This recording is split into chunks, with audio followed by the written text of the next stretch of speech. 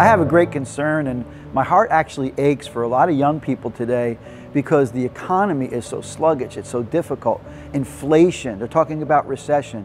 You know, let economists handle all those things. But my heart breaks sometimes for young people that are afraid, or even anybody in the culture that's concerned about what's going to happen with me. How do I survive in this sluggish economy? How am I going to make it? Listen, I want to share with you a word to encourage your heart. It sounds really simple, but it's so true. The Lord will provide for you. If you seek first the kingdom of God, if you seek first the Lord and His righteousness, He said, all these things I will take care of and provide for you. He even said, look at the flowers of the field. Look at the lilies. Look at the birds. They don't figure all this stuff out. They're not worried or anxious about it, but I even take care of them. And if there's one thing I've seen, is when there's a bad economy and when there's people that are losing their jobs like in the economy we're experiencing right now in the tech industry, people panic.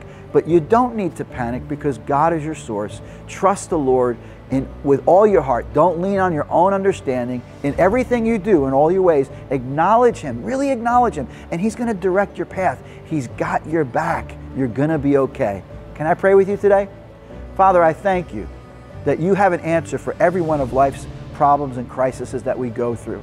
And Lord, you're concerned about the details of our lives. You really are. Someone right now that might be panicking, thinking, I don't know what to do. Lord, let them reach out in faith and know, God, that you've got them in the palm of your hand and no one's going to pluck them out of your hand. Lord, provide for those that are in need. Give them a heart to trust you. And God, you will always come through for us because you love us. It's in Jesus' name we pray. Amen. Don't panic, my friend. It's going to be okay.